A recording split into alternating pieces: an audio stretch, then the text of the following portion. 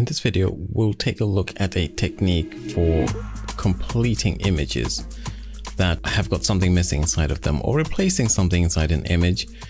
We're going to take a look at a technique which you might have come across inside of Photoshop, and there it's called Generative Fill. There's something similar inside of Stable Diffusion and inside of ComfyUI.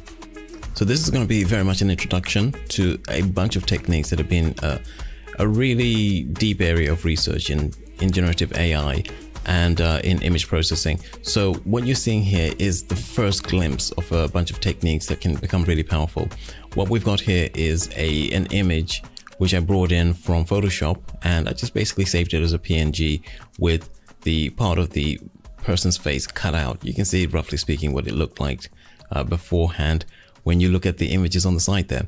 And what we want to do is to replace it with another person's face. So beautiful woman's head tilted down as though writing. That is the prompt, and if we run that, we'll get something that looks interesting, I'm sure. There we are. And I find sometimes with this technique that it produces weird results like this. And what we can do is just increase the grow mask by just give it a bit more room so that it increases this area of transparency. And I can actually demonstrate this as transparent because I can change the color, and you'll see the color changing in the background over here and over here. So it's completely transparent. And that's what a mask is. It's an area of transparency inside an image. Now, if we take a look at this guy here, this is a little bit more successful. We've got the woman looking down at her computer, but this technique really does depend on a number of factors. The first factor is your prompt. If you really get your prompt right, that can work wonders. Let's change this actually to a blue wall so that, let's see if we can just remove the woman's head completely. And let's try that. So the prompt is important. The second thing that's really important is the sampler. The sampler has got a number of factors which really impact the result. The most important one is the denoise. So let's go back one seed to where we were and run this again. And what you'll see is that the denoise, generally speaking, in my experience, tends to work a little bit better when it's not exactly at 1. So let's go back again and reduce the denoise to 0.7, which is a fairly low score in this particular workflow. You can see there it blends in maybe a little bit too much there, so we can increase it to 0.86. Let's try a new seed and see what happens. Let's put a shelf on the wall. But you see that it's kind of made the woman's head disappear completely. This is the kind of thing that you can do. You can remove objects using the prompt, or you can put objects into the area here. Let's try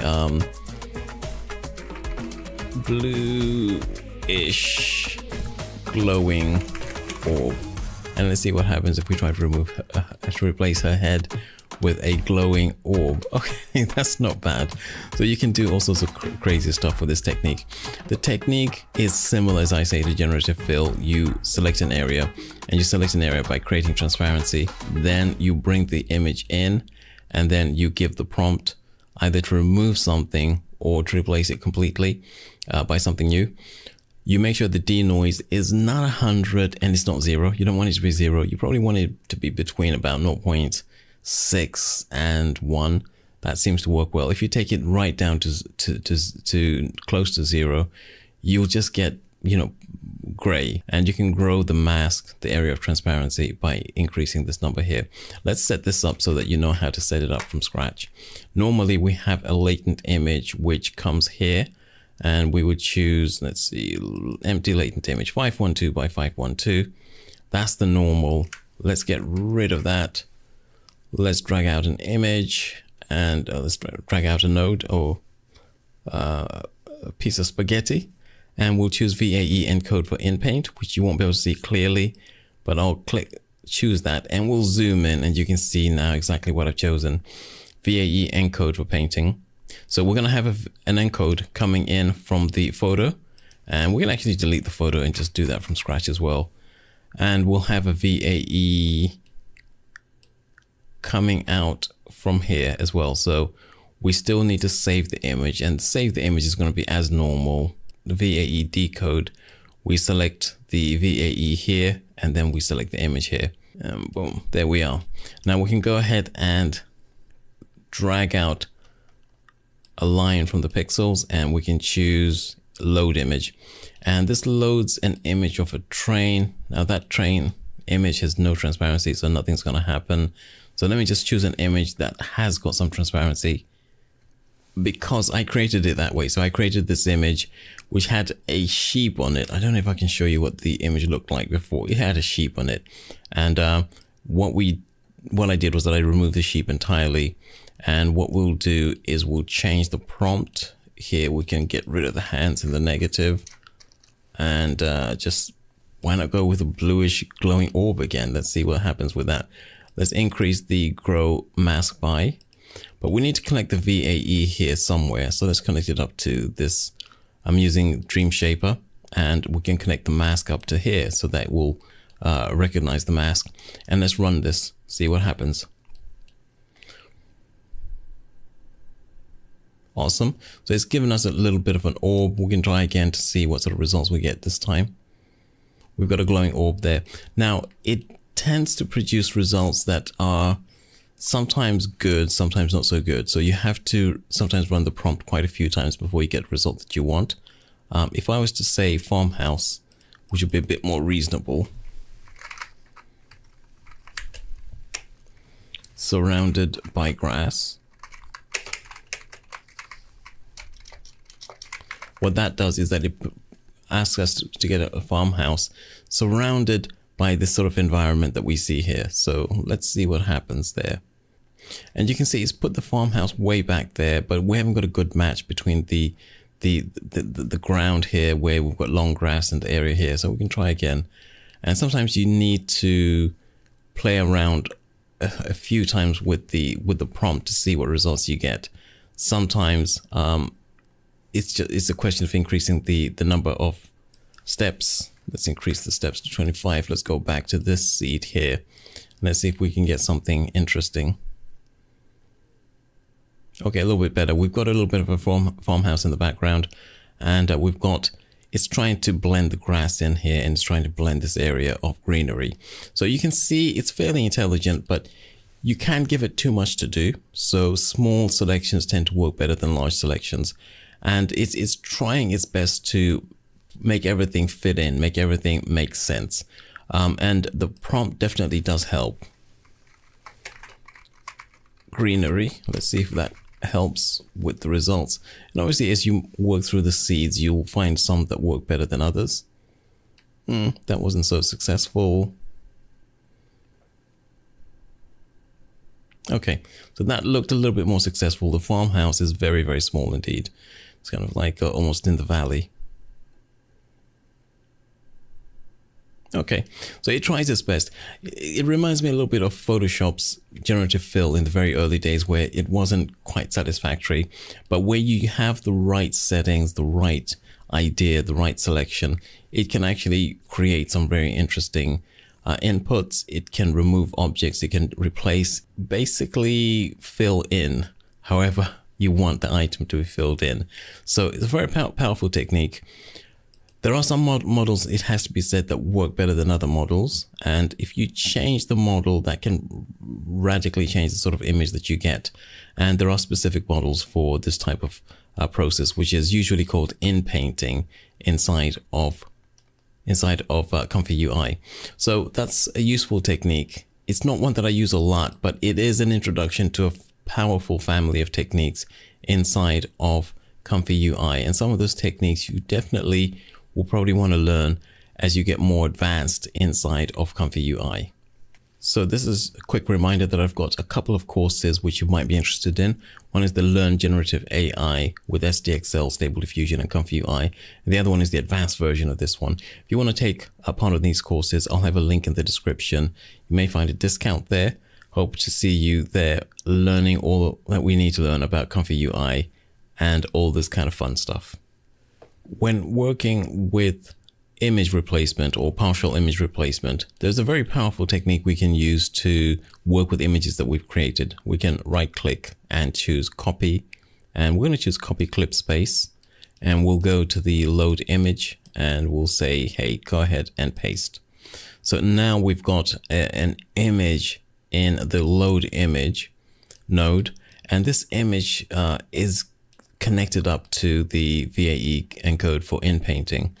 Now what we can do is to start working with this guy here, but how do we do that? How do we actually get this guy ready for inpainting? Well, I've applied a small edit here to this image. And how did I do that? We went ahead and right clicked and chose open in mask editor. And inside of mask editor, what I can do is just paint. And we can choose the thickness of the paintbrush here. So we'll choose a paintbrush. Just want to address this area here, which is a little bit weak. Just reduce that in size.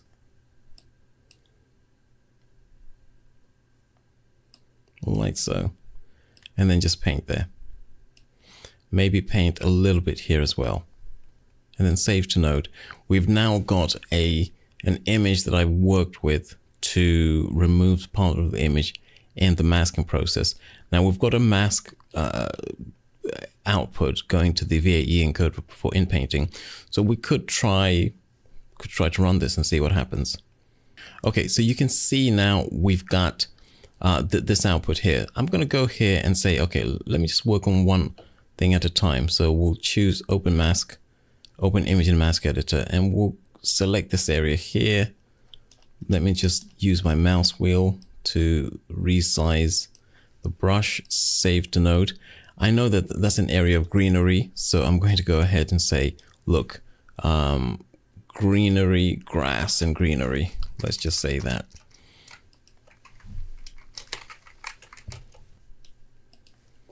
And this should work with the original image that we output here. And you can see it's done a very interesting kind of road area here where we've got a road running off there. I want to try something a little bit different. Let's see what happens. Okay, that looks a little bit well. That looks a little bit good. It's a little bit dark. I will probably want to try that with maybe a lower seed, maybe a lower denoise level. Let's see what happens when we do that.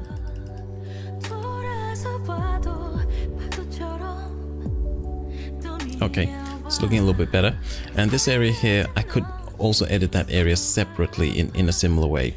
So you can see how when you've got an image which has been output, right click and copy clip space, come here and paste clip space. And if I wanted to do any further editing, I could right click and choose open in mask editor, and I can do a little bit more editing if I wanted to. So let's just go ahead and do a little bit of editing here.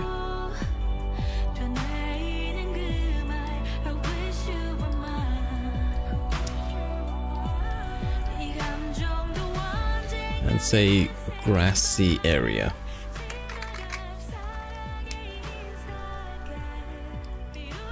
See what result we get. Okay, that wasn't it at all.